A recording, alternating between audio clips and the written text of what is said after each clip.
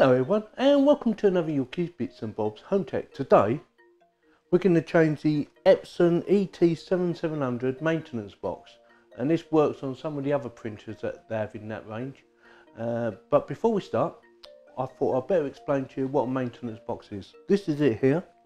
Well, this is the new one actually, and what it does, it captures all your excess ink. So when you do like your head cleaning, anything like that, because you know you've got a blocked head or something, you click on head cleaning, all the excess ink will go into here. Now I've had this for about a year and a half, and it's a very good printer, don't get me wrong, but it needs to have a new cleaner. They're not expensive, you can get them for around £10 or less. So, and I'll stick some links in the description in case you decide to want to buy one. I've never changed one before, but I've read up on it. It looks quite easy to do, but I've not seen any videos on anyone doing it, and I thought, oh, I could do a video here, so that's what I'm going to do. But before we do that, how do you know when to change it? And there's two ways, and I'll show you the first one. So the first way of finding out that you need to change it is if you look on the printer itself, you've got a little icon up top there. Yeah. So if you click on the right, so we go along to the right, function, settings, maintenance, click on maintenance, and scroll down, click on maintenance box service life, click OK, and it's come up maintenance box service life, and it's a T04D0. So that tells me that that needs changing, or it's about to run out. So we're going to change it today, and I'll show you the other way of doing it. Put that back to the home. Right, and the second way of finding out is if you go down to the bottom right hand corner. This is on Windows and this is Windows 10, and you click on your right click on your printer down there and go to where it says your model number, which is up here, ET7700. Click on that, and it says up here maintenance box is nearing the end of its service life. So that tells me it's due to be changed. So I'm going to change it rather sooner rather than later, and there's a little icon down there for the same thing, and it tells you obviously your inks as well, which is always handy. And I've got another spare set of inks anyway to put in there if I need to, so close that down. So that's how you know when to change your maintenance box. It will come up and give you a message at some stage, whether you're printing something out at some time, or to see the little icon, or if you just do regular checks on your computer, it will tell you it's due to be changed. Like I said, this will be a first for me as well. I've never changed one of these, and looking at it, it looks quite easy. So this is the maintenance box. A couple of things to bear in mind. I've had a quick look, by the way. This actually came with the printer when I first bought it. So I've had it, what, about 1.5 years now. So it's had a good juice out of it. I've had to clean it a few times, but not too often. I've had a quick read of this, and this is just safety. It's nothing to tell you how to do it. It tells you not to touch the chip on there, see that?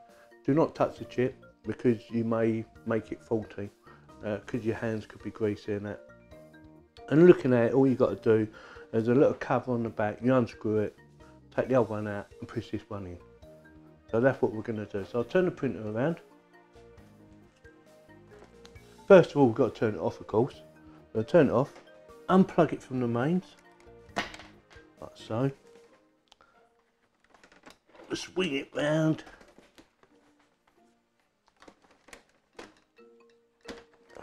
Right, so this is the back of the printer, the bit we don't see often, and it should be in here. This little bit here, little cover here. Just a little flathead screw holding it in place. So we're going to undo that. And there it is. So before I pull that out,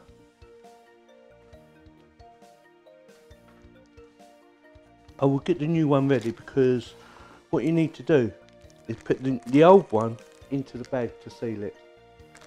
So it should just pull out.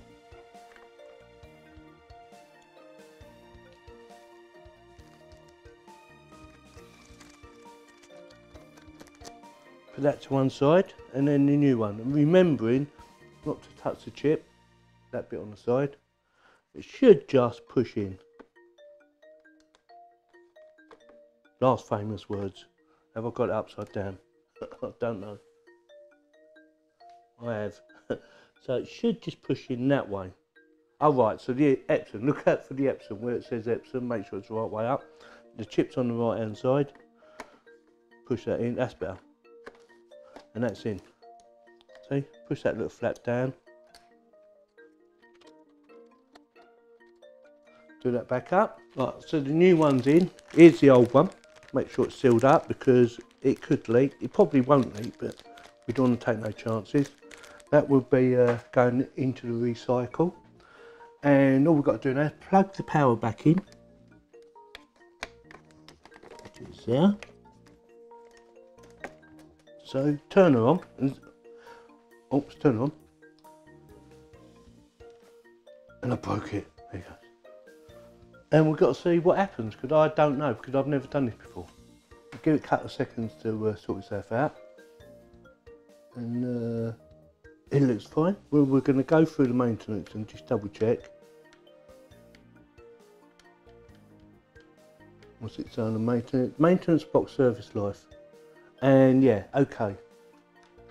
And that's it. So that was quite easy. Go back to the home page. I'm going to check on the computer as well. So again, go down to the bottom right hand corner, right click on your printer, ET7700, which is my model, and there it's showing it ready for use. Maintenance box service life is saying it's full, or it's empty basically. It's not saying it needs any maintenance, it does it fully automatic, it's all ready to go, and job done. So that's it. So I just wanted to show everyone how easy it is to change the maintenance box on their printers, and it should work on generally any printers. It might be in a different position on other printers, not sure, because you know, unless I've got loads of printers here, I can't check. But that's how it works on the Epson ET7700 series, and there's a couple different versions of this, and they're all on the back. And I'll stick a link in there in case you decide you want to buy one of these printers, and also I will stick a link in there in case you want to buy a maintenance box like this, in case you haven't got a spare one. Like I say, it does come, when you first buy this, it does come with a spare maintenance box, like I just showed you, and also 2 sets of inks. And I'm still using the first set of inks. I haven't started using the second set yet. So it's had a very good life. They said the ink normally lasts 2 to 3 years, and it's definitely lasting. I've had it, I bought it January last year, 2018. It's now April 2019, so it's lasted pretty well. I'm very pleased with the printer. It does excellent photos, and I was very pleased how easy that was to set up. So with that, if you like this video, give me a thumbs up. If you didn't like it, give me a thumbs down, and please subscribe. And thank you very much for watching.